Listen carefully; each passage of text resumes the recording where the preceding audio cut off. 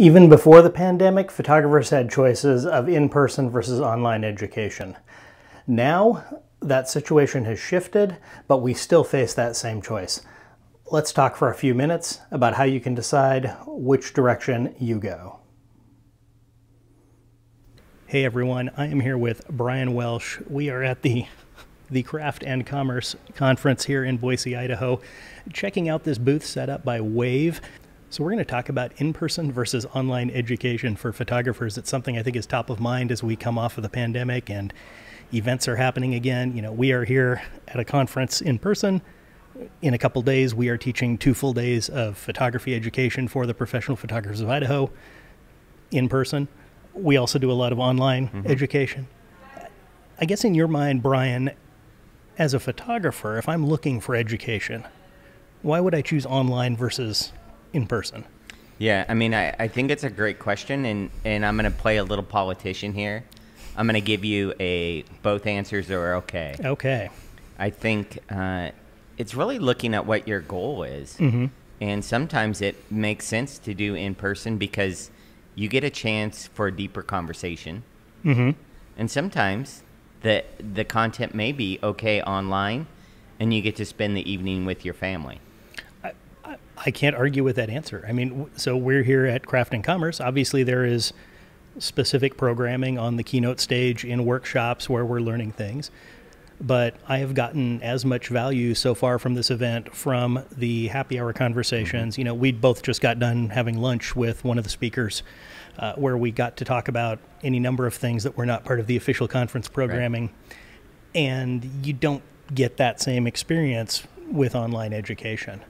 Yeah, you shut the Zoom off and you go about your day and you don't get that extra conversation. And honestly, not only have I gotten the value from that, it's made the whole trip totally worth it. So I can't imagine sitting through 2 days of Zoom calls, learning the same content. This is the only way that this conference made sense. But other conferences, yeah, for 1 hour or 2 hours, yeah, Zoom could be a good option. Right. And as we've all experienced, especially over the pandemic, where many organizations and speakers were forced to adapt to online programming, where maybe that wasn't something they did previously, not all programming is equal, right? There are online educational programs available, you know, kind of through formal organizations for photographers that do online programming, right? You know, Creative Live, Kelby One, you know, I'll drop links in the YouTube description for those kinds of things. But they do a great job. They have good production value. They have knowledgeable instructors. And if you need a topic that they're covering, that's a good way to get at least a basic level of information about that topic. Now, what you lose is interactivity. You lose the ability to, you know, hey, can you re-explain this? I don't quite get this. Or could you help me understand how would I apply that to a specific situation or type of photography that I'm doing? Whereas you can get that when you have an in-person instructor. So before you go on, I think you brought up a really good point about the production value. And yes, not all Zoom calls, not all conferences, not all anything have the same production value. So sometimes the experience might be better online with good production value and vice versa. So don't underestimate having good audio, good visuals, you know, a well-lit room where the speaker actually has a light on them. They're not just this shadow figure up front. And same thing with Zoom. If their audio is bad and they're not well lit, the whole experience goes downhill, even though the content may be good. Right. And that's something that I've experienced over the last few years, both as an attendee of Zoom-based events and also as someone who's hosted Zoom-based events, is, you know, if you're somebody who's organizing an event or booking speakers for an event and you're looking at someone you want to book for a virtual presence, get on a Zoom call with them in advance and you're going to know if they're good at that, right? You're going to see, what does their lighting look like? Does their audio sound good? Are they comfortable on camera?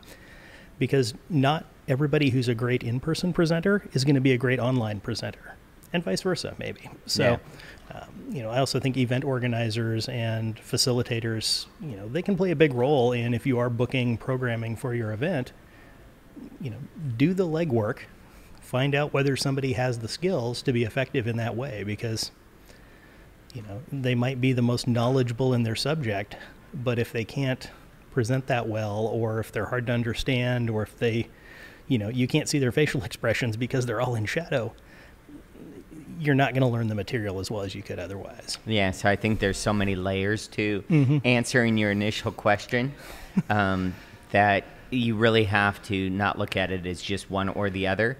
Look at every piece of it. You can make an online experience that is exceptional, meets person's needs at the moment where they're at, maybe at a price point that's different, but it may not actually be the best thing. It may take a little more work. Find a venue, train your crew to make sure the experience is great, and then the attendee, because that's who all of this is for, is the person that you want to educate. They get the best experience. Hopefully then they do something with the knowledge that you've helped them with, and then that makes the whole system better. So right, definitely. So let's switch gears a bit. Let's maybe explore one more area. Yeah. That was part one of a two-part conversation with Bryan. Be sure to subscribe. Part two, we're going to talk all about successful hybrid events, both in person and online, what that looks like, things you might consider as a photography organization or as a photographer looking to attend one of these events. I'll be back in a few days. Thanks again.